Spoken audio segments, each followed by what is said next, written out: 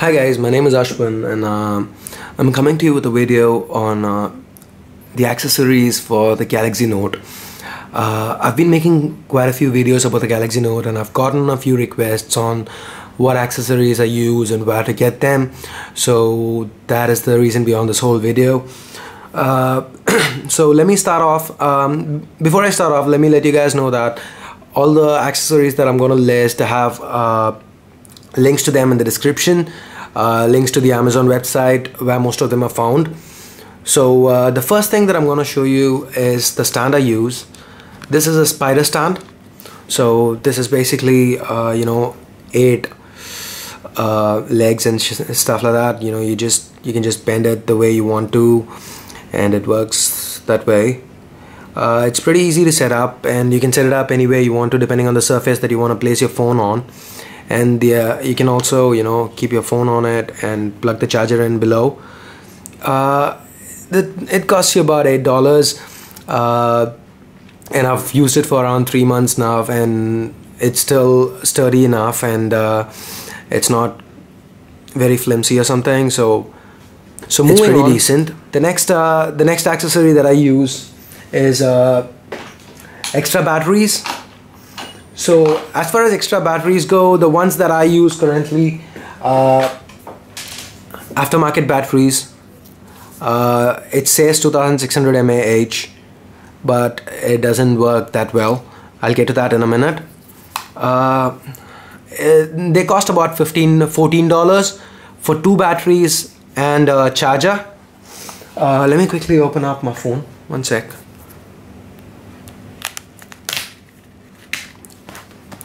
Okay, so these batteries tend to give me about, for moderate use, they tend to give me about 20 to 30 hours. To put it in, better terms, the original battery that comes with the Galaxy Note, I've run battery tests on both. The original battery, when the brightness is left at 100%, and I run a looping video on it, with 3G and Wi-Fi disabled, I get about 8 hours 45 minutes to 9 hours of looping video playback, whereas on these batteries I get about 6 hours. So yes, it's about 66% effective, but one of the original batteries cost you about $28 and a charger costs you again about $28, so about $56 for one battery and a charger. Make it 2 batteries and a charger, that comes to what, $50, $76, $84. Over here you get 2 of these batteries plus a charger for about $14. So end of the day you get what you pay for, and for the money that you actually spend on this, it is worth. But then again, I've got another option for you guys. Just a moment. The other option would be Hyperion extra batteries. Again, you get 2 batteries and a charger. This one is $10 more expensive, comes to about $25. But the thing with this battery is that it's got a lot of positive reviews from people who've used it. And yeah, you might ask me why I have not chose these batteries, but the issue for me is that I live in India and Hyperion does not ship to India, so I was not able to purchase these, and I was left to buy the aftermarket ones, these ones. So if anyone actually ends up buying the Hyperion batteries, let me know how they work out and I'll probably end up annotating that onto the video as well. The charger is pretty flimsy. The pins are all, it will not stand rough use. You probably end up dropping it a couple of times, it's gonna break. It comes with the standard US prongs. Other people in other parts of the world can actually just find these. You get this for about $1 and just plug it in and it works. It's got a decent indicator over here. This glows red, a purplish red when the battery is charging, and glows blue once the charging is done. Word of advice, make sure that if you're traveling somewhere, make sure this is not the only charger you carry. Make sure you carry your cell phone's charger, because this charger, while it's effective, it's very, very slow. It takes about 8 hours to get a battery charged. So unless and until you're sure you're going somewhere where you can actually plug it in for 8 hours, day-to-day use it's fine, because a battery is going to definitely give me around 20 hours. So by the time that battery is used to have the other one ready. But if you're traveling, make sure you don't have this charger as the only one you have to charge the batteries, because I just made that mistake and I ended up stranded without charge, though I had 2 batteries on me. Okay, the next accessory that I'm gonna show you guys right now is the micro SD card. Let me just turn off the phone quickly. This is the micro SD card I use. It's a Lexar 32 gig card. A thing I wanted to let you guys know, a lot of you would be aware of it, but if not, any card you buy has a class value. You see the 10 inside the circle, that means it's a class 10 card. A class 10 card has a transfer speed of 10 MB per second. Other cards, you get class 4, you get class 2 and so on. The higher the class, the more expensive the cards are. And it's pretty useful to have a high class card so that you can transfer stuff to your computer and from your computer pretty fast.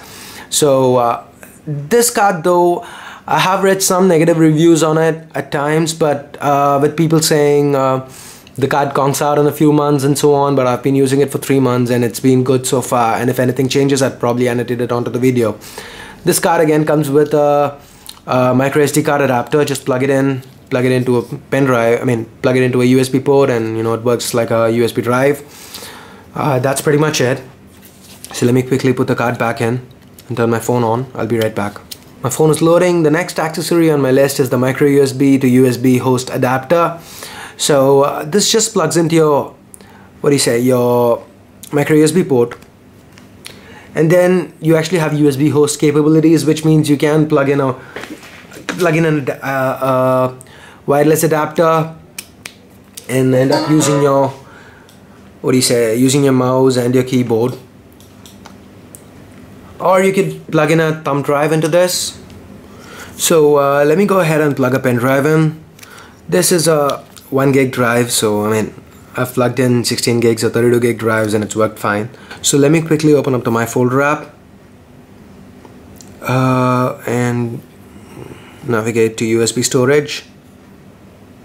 Tap it, and that's my pen drive. I've got my videos and my video on it. See, I plug it off and it's gone. But I generally don't do it this way. Just go in and unmount the storage before you plug it out, just to be safe. This costs about a couple of dollars, $2 to $3 at max. I don't know it off the top of my head. I'll probably put it in the description again. The next accessory that I'm going to talk about, it's something that had me confused for a while: the screen protectors. Okay, the first thing I want to tell you about the Note is that the screen is extremely scratchable. Yes, a lot of people think, or there is a whole discussion on whether the Note has a Gorilla Glass or not. It isn't listed under specifications, but people insist that it does. But you can just click on the link that pops up right now, and excuse me, that will take you to my review of the Galaxy Note. I'll try to link it to the exact minute where I actually talk about the screens. And without the scratch card on, you could actually see that I have a few scratches on my screen, and I'm extremely careful with my Note. And that video was made within a couple of weeks of me buying the Note, when my scratch card was actually in transit, because I live in India and it has to be shipped over here. It took a few weeks to get here, and in that time I actually used the the flip case, and still the screen got scratched pretty easily. So as far as I'm concerned, a scratch card or a screen protector is mandatory with this phone. Currently I'm using a privacy screen protector on top, so you can see that's how it is.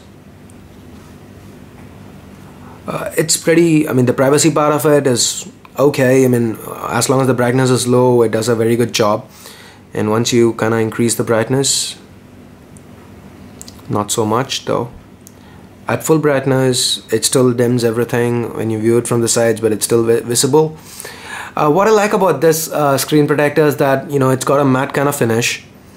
It's very resistant to finger smudges, as you can see. Okay, prior to this I actually had a wet application Skinomi full body screen protector, a full body skin rather. that is very good, as in I still have it on for the body of the phone, but not for the screen because it actually came off. So now that I've actually used both, I would suggest that a dry application matte screen protector or a privacy screen protector would be better for this phone. The reason being that with a full body skin, we get a lot of fingerprint smudges, and that's really annoying while watching videos and stuff. And apart from that, the skin is kind of, what do you say, it causes indents. It's pretty soft, and it causes indents. So when we use the S Pen, okay, I'm gonna actually indent my cover over here, and you actually touch it, you can see the indentation that forms over here. That was a problem area for me with the skin, but still, as far as the body goes, I prefer the full body skin. The full body skin costs about $15 with the, what do you say, the screen protector included. That is the wet application skin for the whole phone costs around $15. The privacy screen protector comes to about $8. Okay, one more thing I wanted to talk to you guys about is, with the privacy screen protector, yes, there is a 30% loss of brightness, but that is not really, it doesn't matter a lot, because see, this is the lowest brightness setting right now, and yes, I'm indoors and I've got a lot of lighting. But even outdoors, you know, unless you're gonna spend the whole day outdoors, I really don't think this 30% loss of brightness is gonna be a big thing. But then again, there's one thing that I need to point out to you guys. Oops, I almost dropped my phone. Okay, let me quickly play a video, or you know, a still pic. Okay, let me open up this picture.